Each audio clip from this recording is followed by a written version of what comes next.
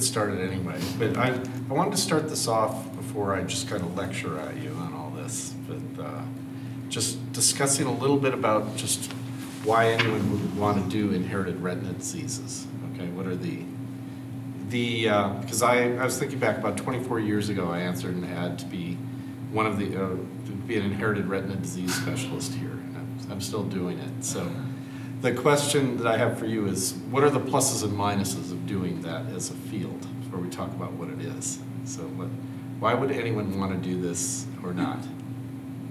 So anyone of you? You're like the expert in something. Okay, yeah, you got to find a niche. Yeah, I'm going to talk. This is more just about the principles, of this. Yeah, you got when you're looking for a job a couple of years from now, you do. There's a lot of we're producing however many hundreds, if not 1,000, ophthalmologists every year. So you have to have a niche. Especially if you're thinking of doing something in academics as opposed to private practice. So that's one reason. What other reasons? We can do pluses and the minuses too. So what else? You don't see the rest of it, because that's mostly what you'll see. You'll see like whatever's like in that area, because a lot of people will send you them once you get really established. And okay, yeah. So again, it's still part of your niche. What about the patients? Are you? And this is pluses and minuses on this. So, and I can It's probably difficult having people travel from around the world or the country with your patients, since you have such a large catchment area. Yeah, well, I mean, if you're a retina disease specialist, you're kind of the person of last resort. You've been so patients can be very appreciative coming in. They've seen a lot of people, they've seen a lot of misinformation, a lot of, and it's a tough disease coming in. So you are the person that they see. On the other hand, that's a lot of responsibility. That's a lot of, and it can be a little bit of you're dealing with patients where you don't always have the answers on these things, and so you have to be able to. It takes a certain mindset to actually, set aside the time, talk with them, and as you can see, I don't think since you're all pretty early in your careers, you haven't been in clinic with me yet for retina disease clinic, and there's a different. For inherited retina disease, there's different approaches, and there are some of my colleagues that have all inherited retina disease all the time. That is what they do, is all inherited retina disease, and that can have its own pluses and minuses. One is that you get very good at it, and you see a lot of really, really rare disease. It's a little bit, we're all focused being ophthalmologists, just a small part of the body. You're getting even more focused in just these degenerative diseases.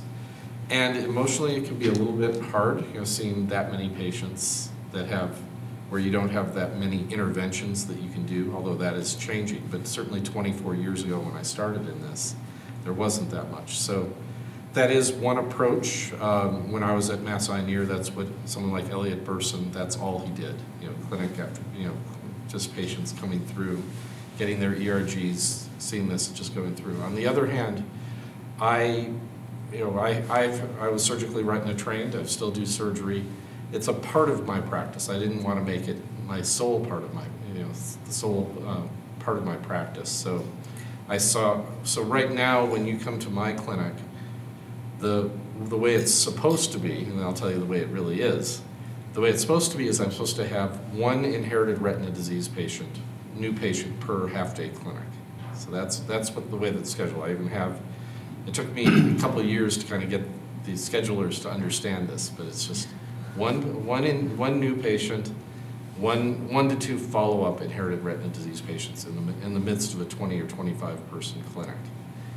When that happens, that's good, because inherited retina disease patients, as we'll talk about in the slides here, take a lot of time. It's not a 10-minute visit. It's all not quite as bad as neuro-op, but it's pretty bad. It can take. If my 8:30 patient, I often don't see until 11 o'clock because they've had all this testing, they've gone through all the steps. So you can't. If you bring in a bunch of patients, then it throws off your whole clinic completely. The other thing is that these patients take a lot of time, even after they're often not simple.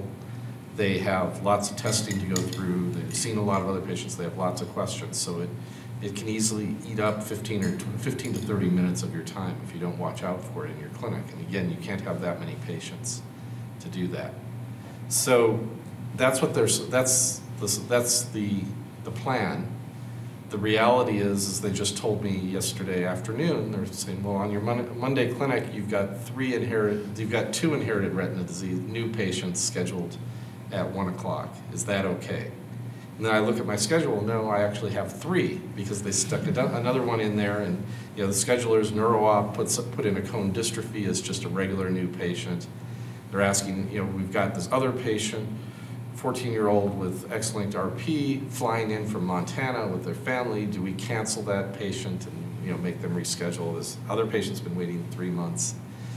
So it's a problem, and that's going to be a problem in the clinic. Plus, I have 31 patients, so I'm already overbooked. So it's, but that shows how much you can be in demand for doing this. So that's one of the challenges. Now, why did I go into inherited retina disease? Well, there's a lot of, in addition to being kind of the niche, is for being in academics and doing inherited and trying to be running a research laboratory. It's a very fertile area for research, of course. There's all sorts of genetics, interventions now. There's a lot of things that are going on. And I've seen the evolution in 24 years from just saying, well, we know that your disease is inherited to, I think, let's see, I guess it was during my Ph.D. probably is when the first gene was ever discovered for inherited retina disease. And do you know which gene that was, or what was produced? Anyone know? ABCA4? Nope. It's earlier than that even. But it's, what's that? ApoE? Nope. I guess it's not. And it's an obvious one, you'll say. It's rhodopsin, actually. That was really the first one. Maybe you could argue, ApoE was known, but rhodopsin was the first, what I would say is the first monogenic one where they could really say, for retinitis pigmentosa, except for these kind of rare syndromes, they knew, certainly for, say, gyrate atrophy, that there were some that metabolically they knew what it was. But it was really a big deal to say, for retinitis pigmentosa, a disease that affects 100,000 people, that we know a gene that causes this. If you have a mutation, you get this disease. So that evolved now to the fact that we have a genetic counselor, we do genetic testing on everyone, or as much as we can, and we can find the gene mutation in an awful lot of them. So you kind of take it for granted, but that just wasn't known, and that was a big deal. So and for my research work, for looking at both genetics, looking at the basic biochemistry of how visual cycle works. Again, I don't know how much of you know my background, but for my PhD, going way back, my PhD was on the isomerization of all trans retinoids to 11 cis retinoids. That was my PhD. And that was basically, it was just because it was an interesting biochemical topic to do that. Now, eventually I did figure out that this enzyme activity existed. I didn't figure out, back then the technology wasn't good enough to figure out what the protein was, but it took another 20 years. That was RPE65. Okay, and now RPE65 is in the clinic. So, there can be, if you look at the long picture of how all these things work, you can see that something that was just an interesting biochemical problem can be eventually translated. So that can be very rewarding. On the other hand, not everyone wants to do inherited retina disease. So you've got to, you have to have the right mindset. But even if you go into private practice, and you're going to see these patients coming in, and you need to know some of it. And the other reason to know about this is it's on your boards, of course, too. And it's a fertile set of pictures that they can throw on there. So you do need to know it. And so that's another reason. And so anyway, that's kind of any other reasons that you would or wouldn't want to do it, do inherited retina disease. Anyway, we'll talk more about this now. So, but we're going to talk a little bit today. It is kind of bright. Yeah. So inherited retina diseases are generally considered orphan diseases, but if you sum them up, they can be a very significant part of your of ophthalmology. Now, with the most common ones you're going to see are retinitis pigmentosa, the big kind of group of diseases. But another reason to know about inherited retina disease is that there are syndromes. These can be signs of other problems in the body, and they are inherited. And now, of course, the other thing, of course, about knowing about genetics and knowing about inherited retina diseases is a lot of diseases that we have in ophthalmology that you deal with were not thought to be inherited retina diseases, but we now know are. Genetics is a very major component in knowing the physiology. So it would be, 25 years ago, thinking that age-related macular degeneration would be an inherited disease where you could at least consider doing genetic testing for risk factors. It was just not even on the radar. As you've heard me talk a little bit, and I think you'll be hearing more, a disease like macular telangiectasia type 2 that was thought to be just totally random and sporadic disease. We now know the first genes that underline this condition.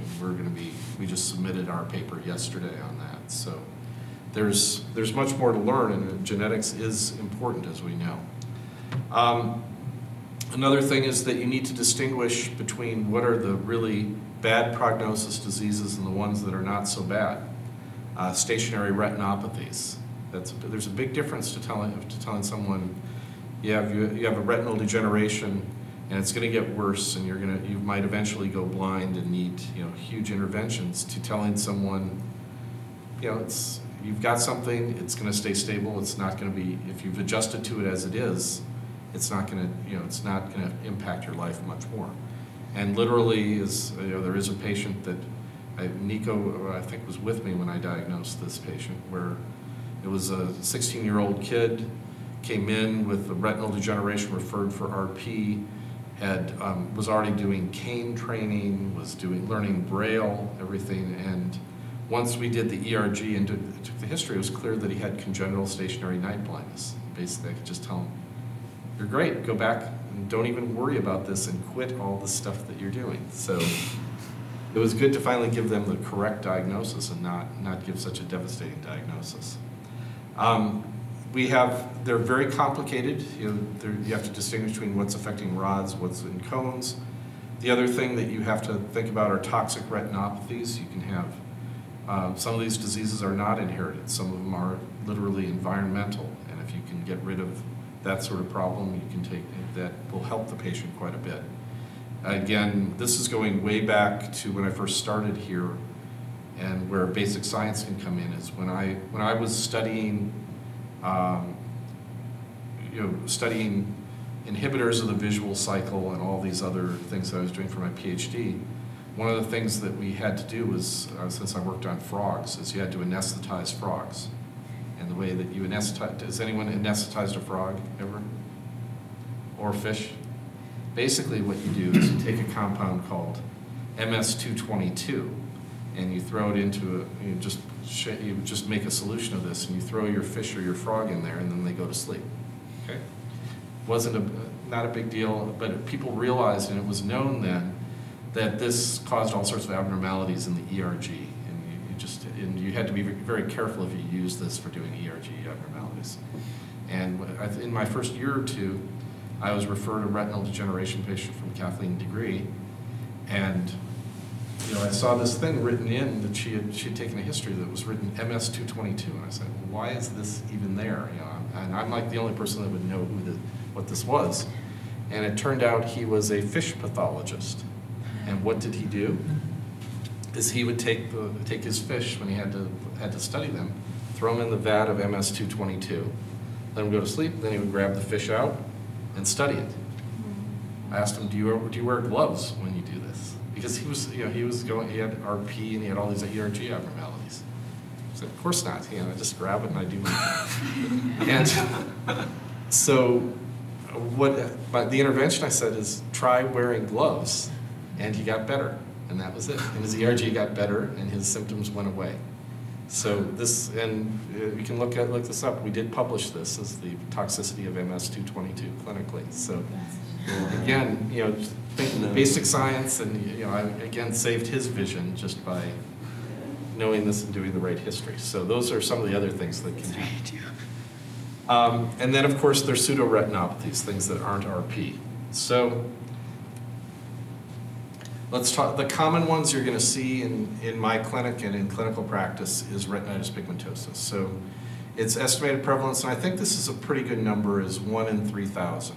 So there are 3 million people here in Utah, if you cover that. So there's, there are about 1,000 people with RP out there. So it's not insignificant.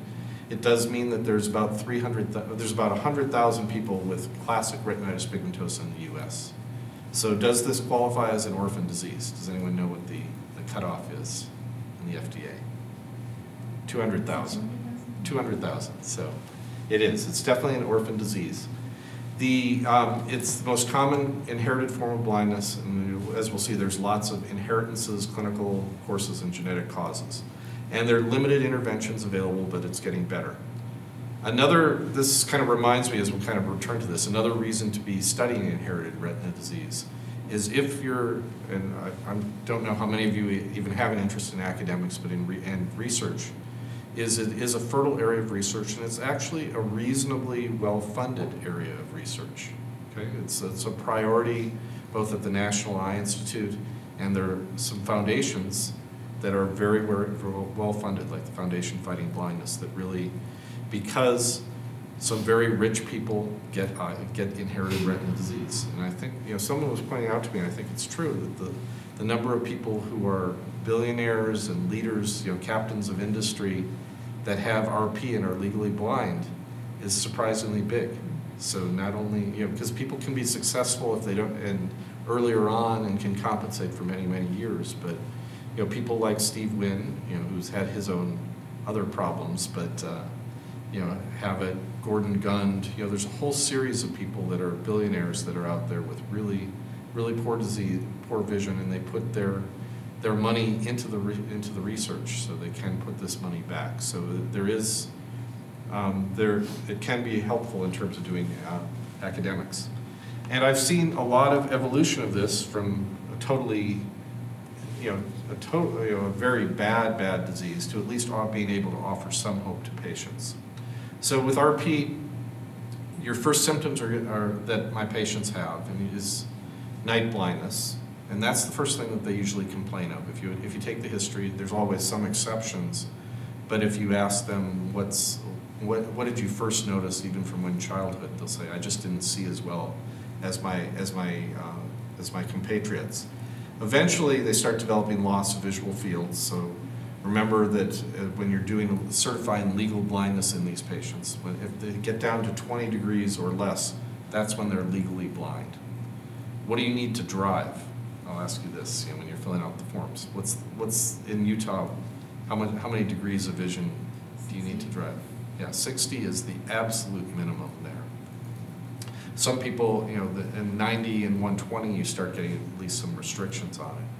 But 60 is the lowest limit. So there's a reasonable gap between 60 degrees and 20 degrees, and I can tell you that the patients that the Department of Motor Vehicles misses a huge number of patients. There's a number of patients that are much lower than 60 degrees that are out there, and I do have some that are coming in that are asking for both a driver's license form and a legally blind letter for their taxes, which is really not compatible out there, if that's really true.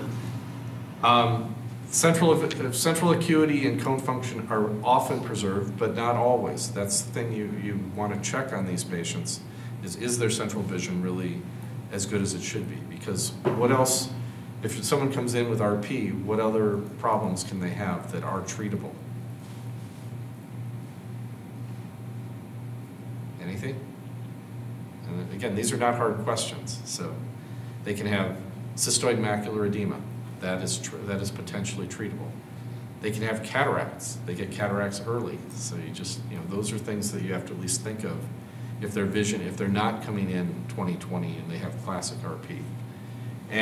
But of course, this is a devastating diagnosis in these patients, or can be a devastating diagnosis, and patients go on the internet and read about the worst of the worst. And the answer is yes, this is a disease where if we don't have effective treatments, they can go to no light perception, and patients that does happen.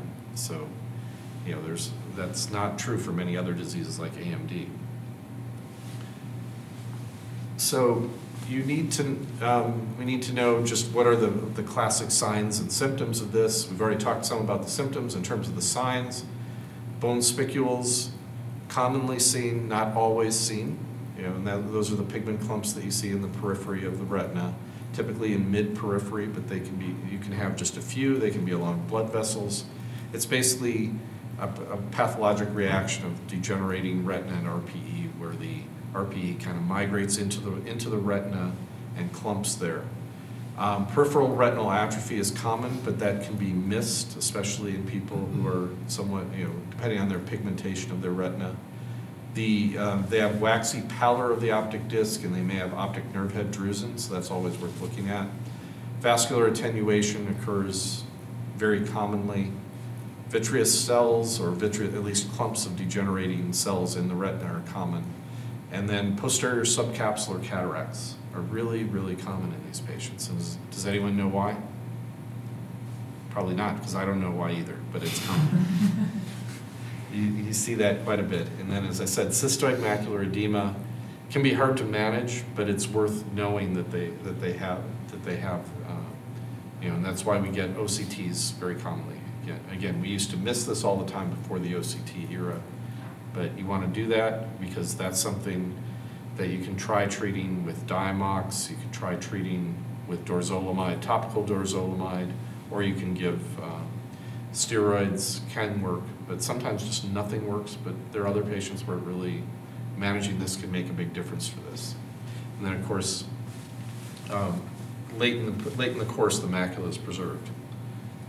So when someone comes in to my clinic on their, if they have just one patient, my techs know what to do, or supposedly know what to do. And they do things right, sort of, but not always, because they're always switching around. But of course, in seeing any patient, you want to do a clinical history. You want to know what, is anyone else in the family affected? When did this start? What are the symptoms? So you want to do that first. Then you want to do a retinal examination, and the techs are supposed to, but they don't, they should check color vision. I would say that happens only about half the time, because RP typically is not going to affect the cone system, but sometimes their cone rod dystrophies are more common or more complex things, and so they should be checking that. They should be checking an Amsler grid. They usually don't do that either, but at least they know to get, to dilate the patient and to send them at least initially for visual field testing is the thing that I want first. Now, as an inherited retina disease specialist, I find automated Humphrey visual fields worthless. Those are for screening glaucoma. They don't go out very far, right? They go 24 degrees or 30 degrees in the back of the eye. That is not going to pick up what's going on in the periphery and seeing what's really going on for these patients. So I like doing a Goldmann visual field, if at all possible. The problem is NeuroOp Clinic is running at the same time as mine. They want Goldmann visual fields. That's a big holdup. So one of the things, and this is just my preference, and the techs say, well, we have to, it slows them down because there's an hour wait for this, and we can't dilate the patient. It's like, I really don't care. For a visual field, I don't care whether they're dilated or not. I just want to get at least a decent visual field. So I'm pretty, for a clinical study, that would not be allowed, but for my clinic, we just have to move them along. So I do that. They need a dilated retinal examination. We get OCT, of course, and in terms of photography, my standard battery is what I call them non-invasive imaging. So they know to get this, they'll order color photographs, and we have to get montage, and I have to remind them on that because they'll come back and I'm seeing an RP patient, they give me just a picture of the macula. They've missed what's going on in the retina. So they're gradually learning that we want montage. I like autofluorescence, although I would say autofluorescence is a little bit controversial in some retina specialists because the intensity of the light and its blue light is a bit much for the patients, and there's some people that are convinced that that's making the patient's worse. I still think it's worth getting that information. I like getting, since we have the option of getting a FLEO, I like getting fluorescence lifetime imaging. And that's, that's more for academic interests, but we see a lot of changes in the autofluorescence. Infrared imaging, those are kind of the basics of that. I don't get fluorescein angiography routinely on the patients unless there's a reason that I'd want to. And then, let's see, what else did we, and then electroretinography, I do like getting a baseline electroretinogram on patients coming in. It can help diagnostically, it can help understand what's going on, at least initially, rule out other problems. Once they've had an ERG or if they've had it elsewhere, especially if it's really abnormal and almost down, that's lost 90% of the vision, of the sensitivity in looking at that, then it's not worth continuing doing ERGs serially. But if there's some more mild patients where it's down 25% or 50%, so potentially you could get that every couple of years on the patients. I do like getting visual fields, if possible, every year on the patients. There's a lot of variability on a Goldmann field, but it's still worthwhile, and this is just showing an example of how a patient can progress with time. I don't know if this is going to work here.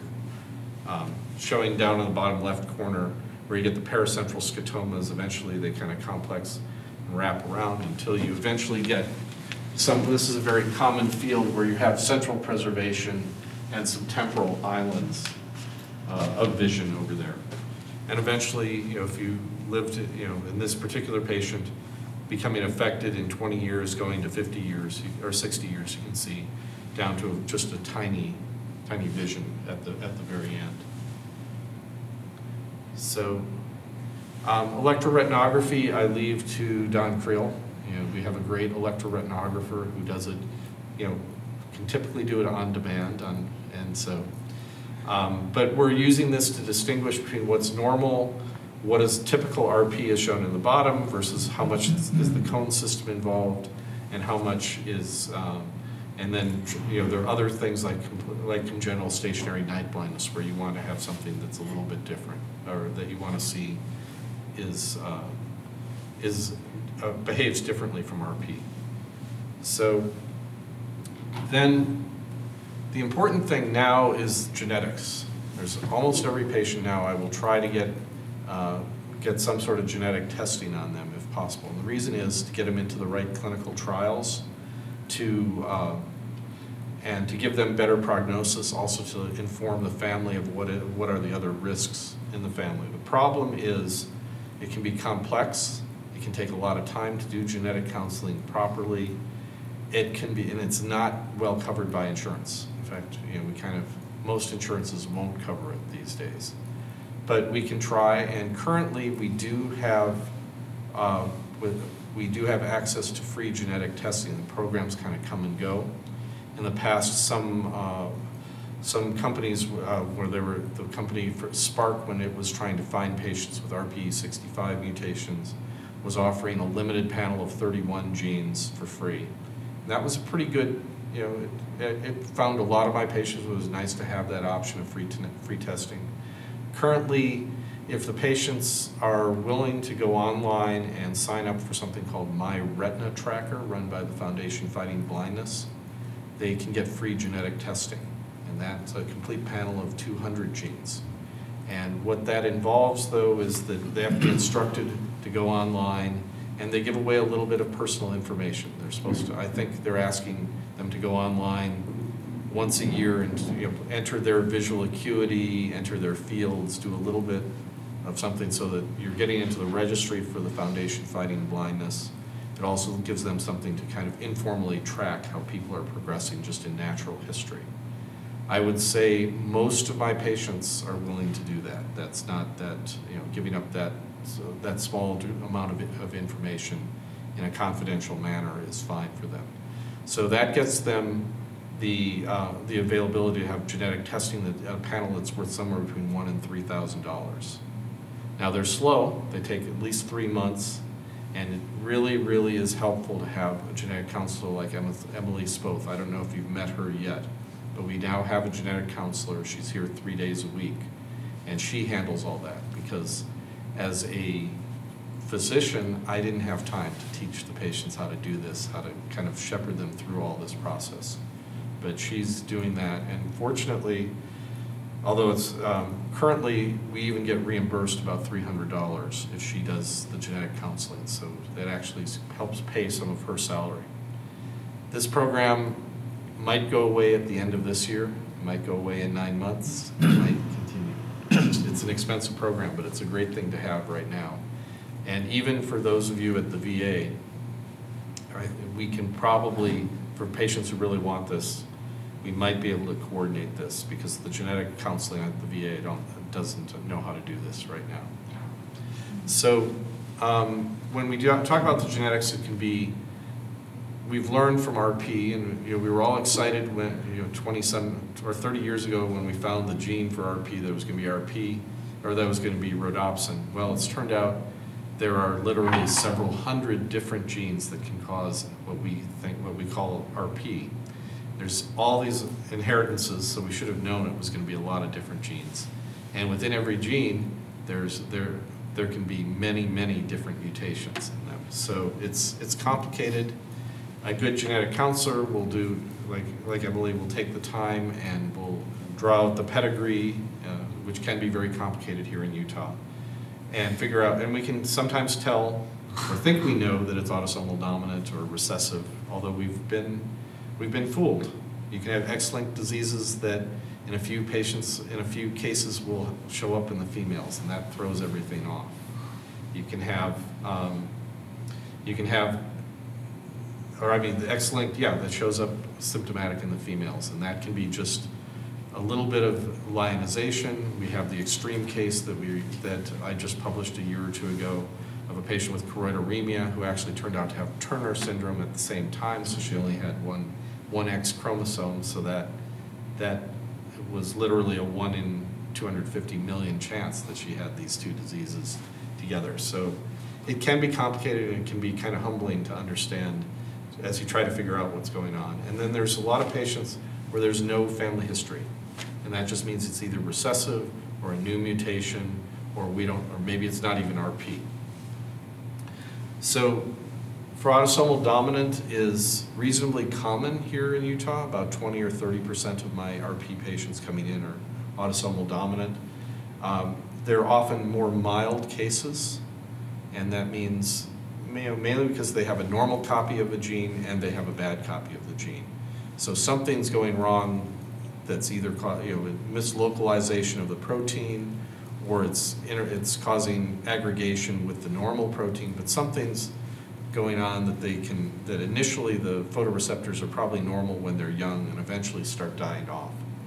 So there can be variable penetrance. So in an autosomal dominant pedigree, it can look like it's skipping generations, and that's because they say, but if you go back and look carefully at the parents, maybe there is some sort of mild form of the disease. The most common defect is rhodopsin. The other one we see are RDS peripherin. Ciliopathies are common as autosomal dominant. We see a lot of splicing factors, which are things that go by the initials PRPF 831, all sorts of things like that are splicing factors that are abnormal everywhere in the body, but for whatever reason, the retina does not have the backup to handle this sort of genetic defect, and that's the only expression of this. So, and just shown here is an example of rhodopsin, and just showing the number in red and this is probably way out of date, just showing where the various mutations can be found. So you can see as it's going through the membrane, it can be interactions with the transduction pathway, it can cause misfolding, they're just all over the place. And there's a lot of founder effects with dominant disease. So if you trained in the East Coast, if you were at Wills or anywhere else, if I talk to the retina specialist, they say it's the common one is P23H is the mutation, and that one has been, because it was common and that's where the first mutations, and that's the first mutation found, people developed all these animal models and this is the most important form of RP. Well, it's just one form. I never ever see a P23H here in Utah. The families never moved here. It just doesn't exist, and people say that that's, I talk to people in Tennessee, they say, well, that's half of my patients. So here in Utah, everyone is a G51V, or I'd say that is the most common one that you see. And it's just, and no one studies that, but I would say literally half of my RP patients are G51V, and that has to do with the fact one founder here, probably an early Mormon pioneer, had that mutation and has had lots and lots of kids. So you just have to be aware that there's a lot of regional differences. Recessive is not as common, and it's more common in cultures with a lot of consanguinity. You know, even though we have the reputation of being an inbred population here in Utah, we are not like the Middle East, you know, where people are marrying cousins. That's where it really comes up a lot. It's often severe, early onset, and then one form of recessive RP is Leber's congenital amaurosis, which is basically just RP that occurs very, very early in life. Mutations are often in the transduction cascade or in the visual cycle. They can be multiple genes, it can be digenic, so two different pathways kind of interacting. So this, you get it by, you know, typically in an autosomal recessive family. If you have a large family like they do here in Utah, maybe 2 or 3 out of 8 kids might be affected, and no one else in the family. That at least is a sign that you may be having, maybe looking at a recessive RP. And there's it's much different to diagnose a recessive RP, tell the patient there is no chance you're going to pass this on to your children, that they're going to be affected, except that they're going to be carriers of the disease, as opposed to an autosomal dominant diagnosis means there's a 50% it's going to be passed on. X-linked, typically males are going to be affected, females are the carriers. These can be variable severity. X-linked, the X-linked RP syndromes tend to be pretty severe, affecting kids in their, often before age 10. Choroideremia, on the other hand, can be much more variable. Now we know the natural history. People's vision, they lose vision early in their teenage years, but they often are very functional and don't have loss of central vision until they're about 20 or 30 years old. X-linked is very important. It's becoming more important because that's a target for a lot of the drug companies right now, because they tend to be large families. Again, we have some very big founder effects here in Utah for choroideremia, and that's one that you should know. You need to know what choroideremia looks like. That shows up all the time on the boards because it has such a characteristic drop out of the choroid, less bone spicules, X-linked. It was on my boards, it'll be on yours too. They always do that. And there's a lot of things they can ask about with the inheritance and how you manage it. But these are a little more amenable, thought to be more amenable to gene therapy. So there are a couple companies that are coming up with, that are in clinical trials. They've approached us, so we will probably within the next year or two be starting gene therapy, either with subretinal or intravitreal injections for this. And so in advance of that, you'll see in my clinic, you'll see a lot of patients coming through because these companies do natural history studies first. So they collect all the patients to see how many we really have, follow them for 2 years, and then as a run-in into some of their trials. Mitochondrial is much less common. Maternal inheritance, they often have a lot of associated neurologic disease. I don't see a lot of mitochondrial patients. They tend to be more in the neuro-op realm, but you need to know these can be a little bit more difficult to diagnose and a lot more variable. And then, of course, there's syndromic RPs, and these are usually recessive. Multiple organ systems are affected. The number one that I see that's syndromic would be Usher syndrome. So you want to look at the association of deafness and blindness. How do we know? Lots of people have hearing problems. How do I know to really separate that from real Usher syndrome? Does anyone know on that? It's really the thing you want to look for is with Usher syndrome, typically the deafness is early and profound. So these are patients who said, you know, that were born deaf. They often have speech problems, etc. They may have cochlear implants. And so you want to distinguish that from someone who just said, well, you know, I'm 30 years old and my hearing's going bad too. That doesn't cut it as Usher syndrome usually. It's but it's common. We have natural history trials. You'll see a fair number of Usher syndrome patients coming through my clinics. Bardet beetle is another one that shows up on boards just because it has interesting and unique associations. They have polydactyly. The intellectual impairment can be a problem.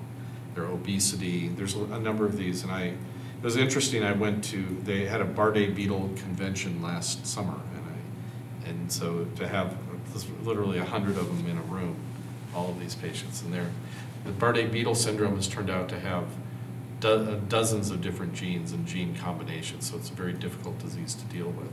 So then you'll see other things. Nico has been studying senior Loken syndrome, so there's a lot of association of kidney disease and retinitis pigmentosa. It has to do with the fact that they're all ciliopathies, so they affect similar sorts of structures in both the kidney and in the photoreceptors. And then the rare things, Goldman-Favre disease, Refsum disease, gyrate atrophy, that you at least need to be aware of, that are testable, potentially are treatable through dietary interventions, but are certainly not common. They don't show up much on genetic testing. And then finally, there can be sporadic. They can be, which means that they can be recessive with no family history.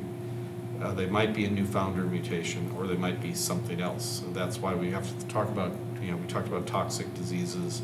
Consider vitamin A deficiency. Creel is pretty good, Don Creel is pretty good at picking that up. Those patients get referred in with, they have their cone physiology is typically very well preserved, unusually well preserved. That tips them off. What's the number one cause of vitamin A deficiency here in Utah?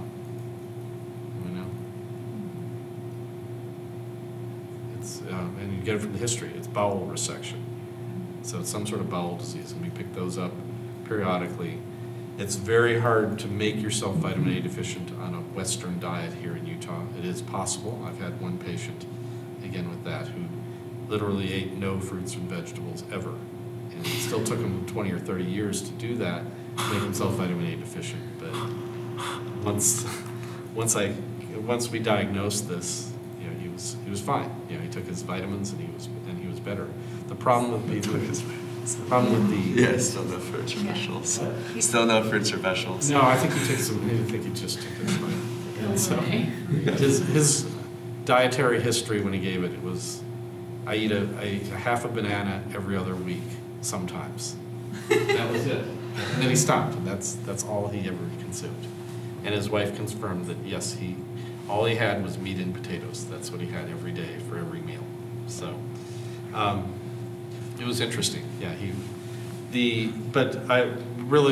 mostly here, it's the bowel resection. The problem with people with bowel resection is that if you give them a big dose of vitamin A orally, they're not going to absorb it.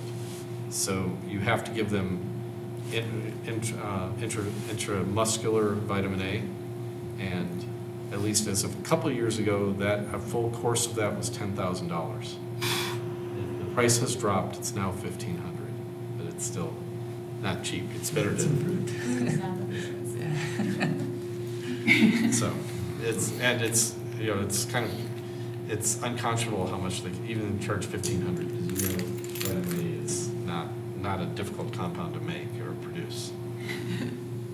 Then, of course, there's stationary retinopathies. We talked about that. That you want to distinguish.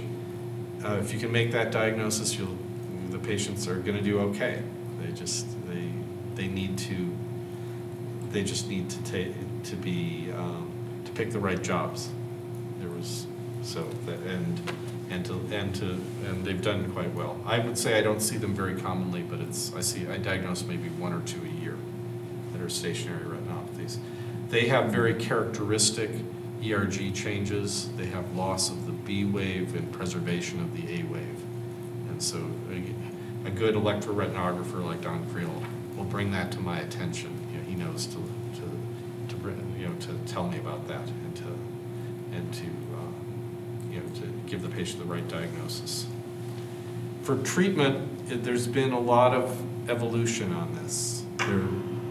It's still a tough disease. You're going to tell the patients that we don't have truly effective treatments in most cases for the patients. So it's going to be supportive. You don't want to give them total gloom and doom. There's some patients that say, I saw my general ophthalmologist, he diagnosed with me RP and said, you're going to go blind, and walked out of the room. I hope that's not really true, that really happened, but you want to give them hope. You want to try to say that we're working on trying to develop new treatments, that we are going to do genetic testing. We'll get you into clinical trials as best we can, and that, you know, technology changes. But gene therapy has come to the clinic for RPE65 mutations. The problem is there are very few patients with this. I have exactly 2 out of all of my hundreds and hundreds of patients that I've sent for genetic testing. Both of them were in their between 40 and 60 years old, had light perception vision. They don't do well with gene therapy. That's not going to restore things. You would love to pick up patients with RPE65 when they're 8, 10 years old or younger. It's approved. The gene therapy is approved to as young as 1 year old, but you have to have the mutation, and that's been a big problem for Spark, is that they picked a disease that is too damn rare. You know, they charge, they charge $500,000 per dose, so it's expensive. They've had a couple really good success stories, but it's not a viable economically for them. The next generation of gene therapy is going to be choroideremia, X-linked RP. That will at least start working. There's also gene therapies for RP, but for dominant RP, but you're going to have to knock out the bad gene and put in possibly put in a good new gene. So that's even more complicated on all this. One of the problems with gene therapy is the approach. You have to inject underneath the retina, and so that's a subretinal. You're doing surgery on compromised eyes. And subretinal injection is not a trivial process. We're involved with Ph.D. that's is developing, they think, through directed evolution, AAV vectors that can be injected intravitreally and will supposedly penetrate into the retina. That would be great if it really works, but that hasn't been proven yet clinically to work. It's been proven, it's shown in monkeys that it works well.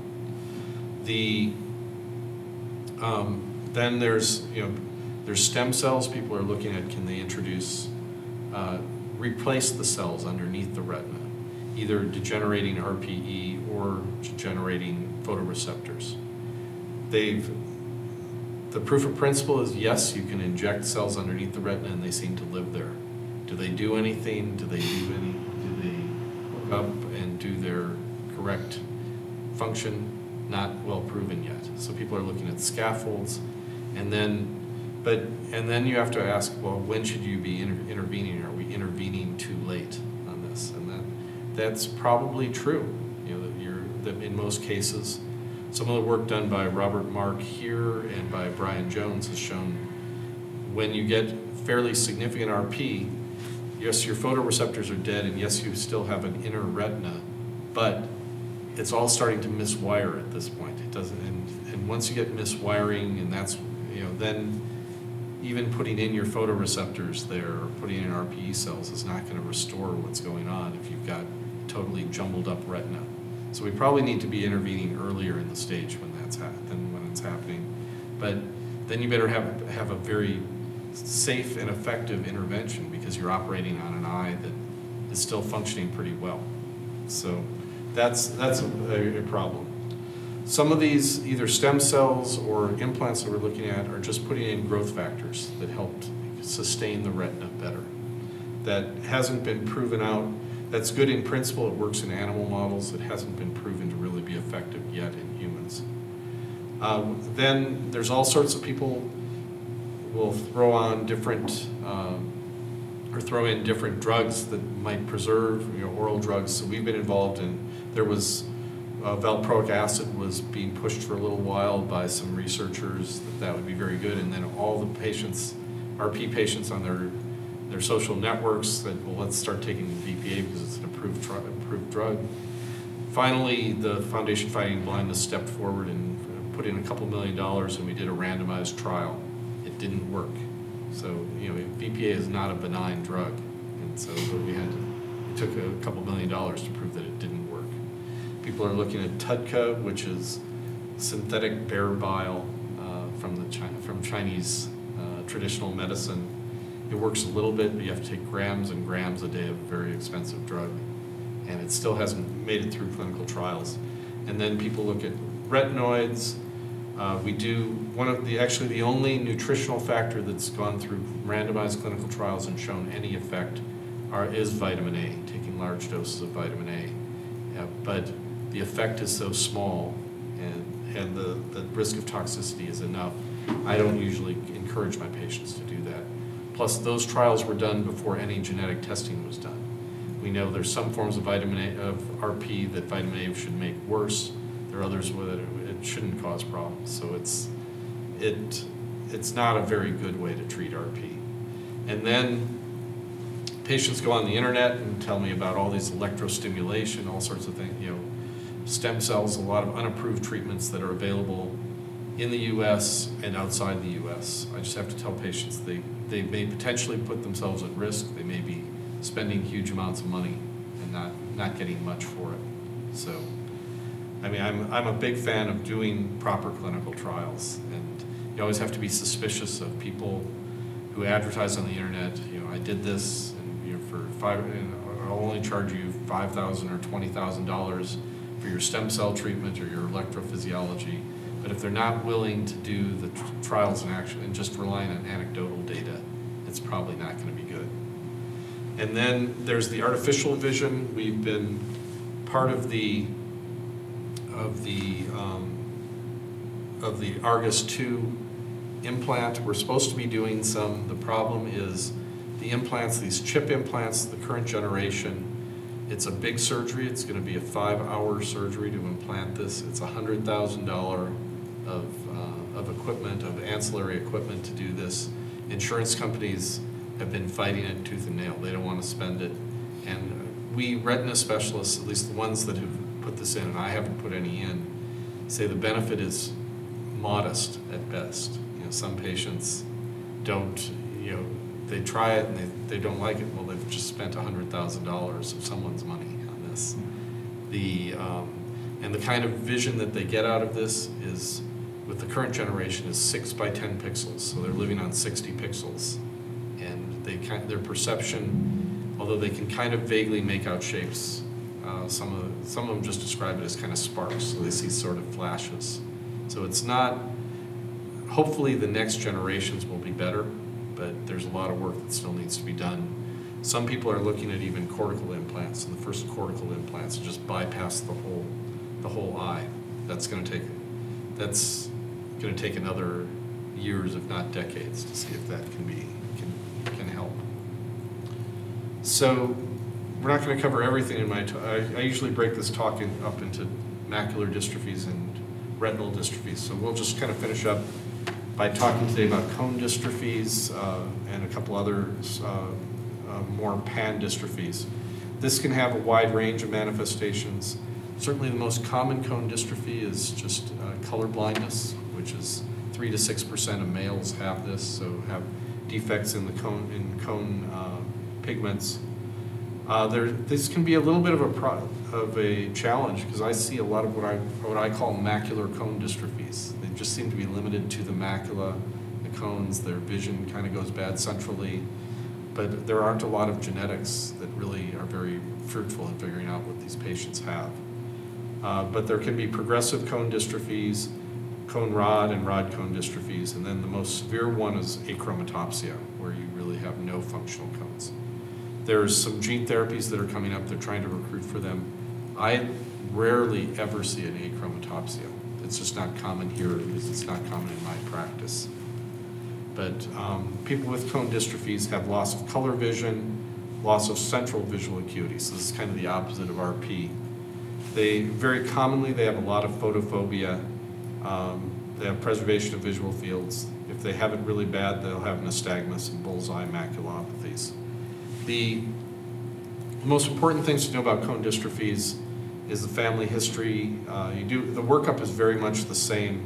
This one, I respect it very, I worry about cone dystrophy diagnoses in young kids at least, because that can be a sign of really bad things. And so, does anyone know what I'm really referring to? And it's the, yeah, Batten's disease. And I've picked that up in a couple kids when you do the genetic testing. And Batten's disease is a really devastating diagnosis to be the first line. And sometimes as an ophthalmologist, you're the first line person that has to tell the family, well, this is a condition that not only do you have a visually impaired kid, but this kid may die in the next 5 to 10 years.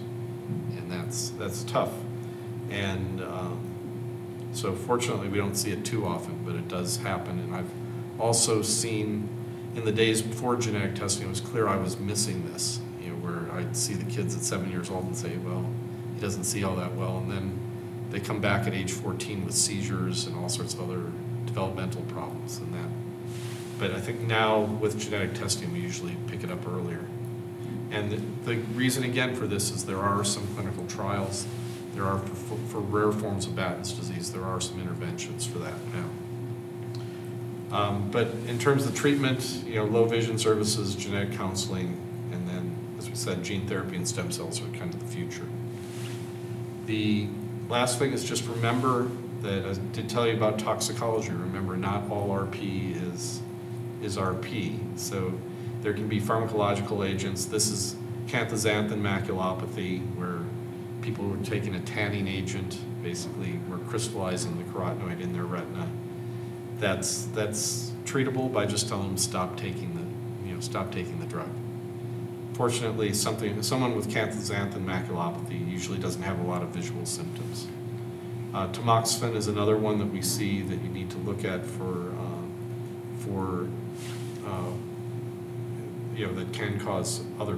that can cause problems. And then we have chloroquine and hydroxychloroquine can cause bullseye maculopathies that can be confused with cone dystrophy. And other ones, ethambutol, tobacco, alcohol, etc. So, and it just kind of goes on and on. There's, ranging from Viagra. There's lots of things that we consume that can be toxic to the retina. And then just remember, not all RP is RP. It can be post-inflammatory, post-traumatic, idiopathic. Some patients have, if it's unilateral, if it doesn't make much sense, you may at least think about other possibilities. That means asking past ocular history, might be unilateral, or the electrophysiology may be surprisingly good. And I think the patient in the bottom right, I think, is rubella retinopathy. I've had that referred to me in the past. Patients, are they going to go blind? The answer is no. It's totally stationary. It just looks bad, but the damage was done when they were born, and it's not going to get any worse. So I think it's 8 o'clock. We will stop at retinal dystrophies. Any questions or comments at all?